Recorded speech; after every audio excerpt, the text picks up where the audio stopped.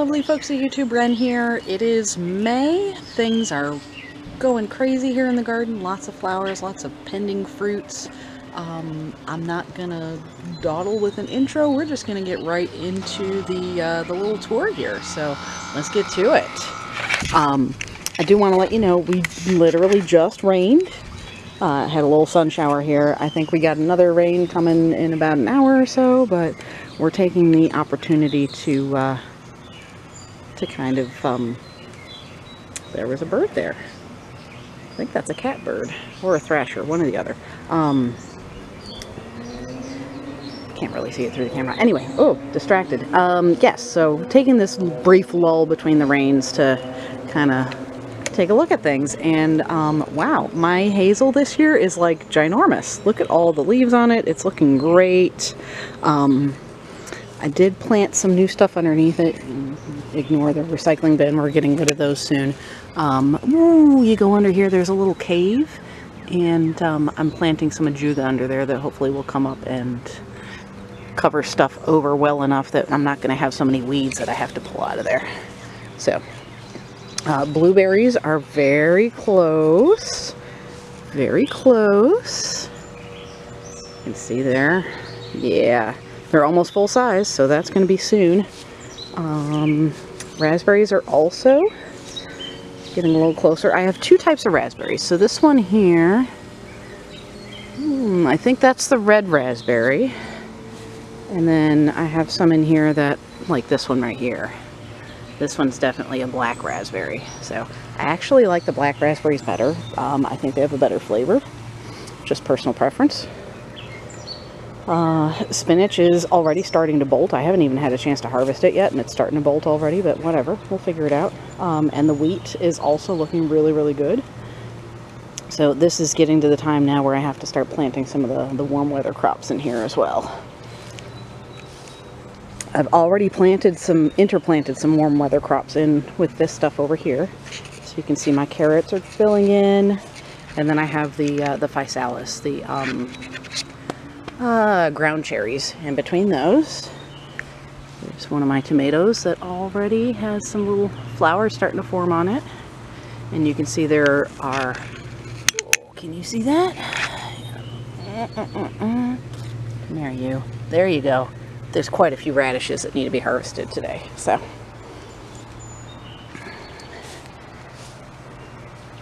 this parsley is all bolting. Look at this.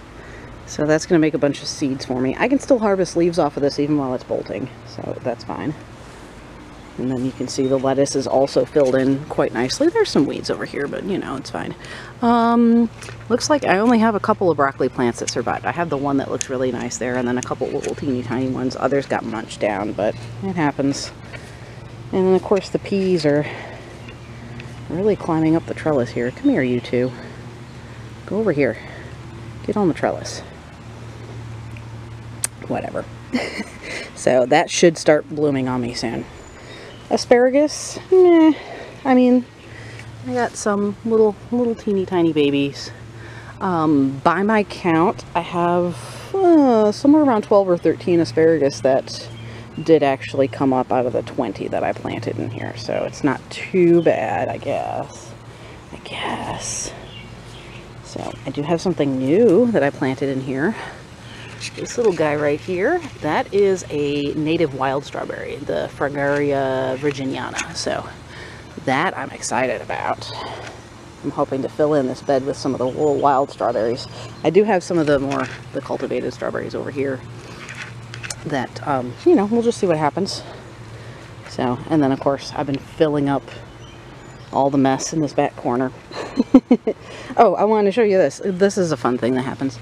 That's an asparagus right there that just migrated out of the bed. Probably grew from seed. So, strawberries have been doing wonderful. I've been harvesting strawberries. I have a little bowl of the ones that I harvested yesterday. And there's going to be more today, because look at that. Look at that little strawberry there. That one's just about ready to be picked. Amazingly enough, I've been beating the birds to most of them. So that's cool. Let's go over here, look at the herb bed. I have to duck under the Cheonanthus. It's all weighed down with the rain. You can see my chives are just really blooming here. And then all these flowers here, this is all the sage flowers right here. They're just gorgeous. So I'm excited about that. And this, look at how tall it's getting. It's crazy. It's crazy. So that other plant that I wasn't entirely sure is definitely a hollyhock. And it's planted in there with some of the, I have some bronze fennel in there. So we'll see what happens. And of course the thyme is still blooming. And this anise hop is just huge. It's like almost twice as big as it was last year. So that's exciting.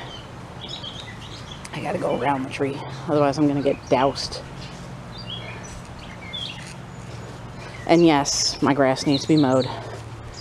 I was hoping it would happen this past weekend, but it didn't. So anyway, here's my apothecary rose. You can see that's blooming. Unfortunately, a lot of the flowers here have already been spent, but there are some buds here. So this, hang on, right here, right like this. This is right about where you want to harvest these. You literally just kind of pinch the bud off like that. That can be dried, and basically it smells delicious. It has that real good rose fragrance, but it keeps everything together nicely so that, you know, it doesn't just become like a pasty mess when you dry it. So I'm gonna save that. But yes, that's the gather ye rosebuds. Gather ye rosebuds while you may. That's the rosebuds that you're gonna gather right there. This is the one I usually gather the rosebuds off of. I have another apothecary rose in the front that I usually let flower, and then I try to get hips off of that one. So you can see the mullein here is massive. And what do we got in the middle there? Yeah, I think we got a little baby flower stalk starting to form there. Maybe. So, and then I got this one. This is new. This is my winter savory. So we're going to try it over here. I used to have one over by the rue, but it didn't make it through. So I'm trying it in a different spot. You know what? I'm going to do something a little different this time. I want to show y'all what I did yesterday. I cleaned out my shed. My shed is a mess. This thing is probably original to the house, which means it's like at least 30 years old. So like it doesn't even close anymore. I have this rock holding the door closed. But I have it all cleaned out and organized. Look at that. See, I got all my big tools here. And then my small tools are on this little hutch. And up here is all my fertilizer and insecticide. And down here is all the big stuff like the lime and the diatomaceous earth. I do have Roundup. I rarely use it, but every now and then I will get poison ivy that pops up, and that shit needs Roundup. And then of course the gas can for my lawnmower, which is over here. This stuff over here is my husband's workbench. It's like he built it himself. It's his woodworking bench that he basically has it where it can be assembled and disassembled because he usually does it on the deck.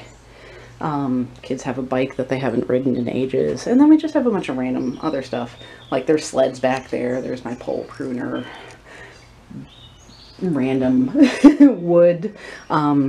This is actually a stack of fire. This is for Yule, so that's our Yule log right there waiting for Yule. And then of course I have all my bird netting and burlap and random other stuff, so I'm really happy with how it looks right now. My goal in getting that cleaned out and organized is that it makes it a lot easier when we need to take everything out to replace this shed, because I'm hoping maybe this year will be the year that we'll replace this thing. There's a lot of steps that need to be done before then, but you know, we're working on it. Anyway, back to the garden itself. So you can see my little Buddleia here is coming up. I have not been able to find another similar Buddleia to go on the other side where the other one died, which I'm kind of disappointed by. So I'm thinking if I can find one, I have to source one first. But I'm thinking I might end up digging this Buddleia out and moving it somewhere else, and instead putting 2 bayberries on either side of this stairwell for the deck. So. But again, that's counting on me finding them. The rue is massive. Look at all those flowers on it. It's going to make me a lot of seeds, which is going to make a lot of baby rue plants. But, you know, that's fine. That's fine. Lunaria is done blooming. but look at all the cool seed pods on there. So that's where it gets its name. These little seed pods will dry out and turn kind of white and look like little moons with the seeds embedded inside. So some of those seed pods I'm just going to let fall so that I will have more Lunaria again. And the others I will harvest and use them for something. I'll figure it out. So this little rose here, my Ebbtide, has been getting eaten by something, but it is not to be deterred. It is still making flowers, so we'll see. And then of course you can see here my chamomile is getting ready to bloom. This bed is sort of cleaned out. There's still a bunch of clover like further back, but I got the worst of it is taken care of. So there we go. You can see, can you see? Sort of see. Alright, there we go. That's my Baptisia that's blooming right there. So that one's cool. And then behind it is the oak leaf hydrangea, which is also blooming. So exciting stuff. The sweetgrass has been spreading, which is excellent. That's what I hope to achieve with that. My gooseberry came back and is looking twice as big as it was, which is wonderful. I don't know whether I'll get any fruit off of it this year. I don't think it's made any flowers, but what has been flowering is this blackberry. Look at that. That's craziness. So there's still some blackberry canes that need to be dug out of there, but I got the worst of it out. So, and then these two mullein might also send up some flower stalks for me. They're looking suspiciously like they're about to do that, so we'll see. This is the other thing that's been blooming like crazy are my roses here. The Penelope rose. Oh my gosh, when I sit in my little chair over there, all I smell is roses and peonies. Oh, it's delightful. Delightful. So this little guy right here is my wood betony. That is going to be blooming soon. So, and then speaking of peonies, here we go. Again, it's kind of weighed down with the rain. I didn't stake it up as well as I could have, but there we go. So, mostly white, of course. This is the Festiva Maxima. It's got, like, sometimes these little red flecks on the flowers, but mostly white. Very old cultivar, very nice peony. And it's just, like, huge this year. Stuff in the pots is cleaned up and looking much better. Have some new friends over here. Obviously, you know, the horseradish is doing well. This lavender is getting ready to bloom. When it does, we'll have a video on that. Lemon verbena is looking good. This is a new one. This is my French tarragon. I used to have that over in the garden bed, but it just didn't make it through, so I figured we'll put it in a pot. The hyssop doing well. Another new one over here in the pots is the lovage. That was, again, one that I used to have out in the garden that didn't make it. And then I got this new rosemary here, which is the Gorizia cultivar. So it looks massive, like massive needles on it. I bought it mainly because the name reminded me of Godzilla. So the old rosemary is still with us. I moved it out into the front where it's kind of like next to the path that leads up, next to the stairs that leads up to my front door. So I have rosemary by the front door now. So yarrow is cleared out. This one is a little one. It's a tiny one. It's not very tall, so you can see there's a little flower bud there. It probably will bloom. It only gets up to about a foot tall. That Angelica is getting huge. The Arnica is going to get ready to bloom soon too. We'll hopefully have a video on that one as well. And you can see I have one foxglove that's blooming and then a few others that are getting ready. The elder is really dying back a lot, so I need to get in there and prune that. I think that it's being hit by those elder wood borers that dig in there. So marshmallow's good. Agrimony's good. Valerian right here. This is actually the Valerian. It's right next to the elder. And at a glance, you might think that they're actually the same, but no, they're two different things. So this is going to bloom really soon too. And that has an amazing fragrance to it. Has that weird, funky Valerian undertone to it, but I don't mind that so much. Here's a new friend. This is a geranium. Actual geranium, not... Most people will hear geraniums and they think pelargonium. Pelargonium is is most commonly sold as a scented geranium, but this is an actual true geranium. So makes these little flowers like this. So that's a new one. I'm hoping that will spread and fill into some of this area. So, and of course you can see my moss is doing really well with the rain. The windflower here is almost done. All right, now brace yourselves because you're going to see a big change back here, okay? So, I'm heading back towards the pond. First thing you can see is that I really pruned back my Weigela really hard. Really hard. There was a lot of really like unhealthy looking growth on it. So in order to just improve what came in, I had to just prune it back as hard as I could. So it will grow back. It's fine. Like it's, yeah, it was overextending itself. So I just cut it back down to where it'll have more normal looking growth. Here's the other thing that's really different. Ah, look at that. I'm getting rid of my Vinca. I'm tired of having it back here. It's been encroaching in a lot of spots that I didn't want it. So there's still some over here that I'm in the process of digging out. But by and large, like, I'm going to fill this in with other plants. I'm doing more natives. So, like this little guy I have right here, that's Actaea racemosa, formerly known as Simpsifuga racemosa, which is black cohosh. So I have some black cohosh here. This little guy right here, this is actually a really cool one. This is a Pacera, which is a golden ragwort. This is a ground cover that will make these nice, like, bright yellow daisy-like flowers in the spring. So those are both things that I'm hoping to fill in with. I got some plants that hopefully will be coming this week that also will be good for back here. Like one of the things I got is golden seal. So that's going to go in this little back corner here behind the behind my little Japanese maple.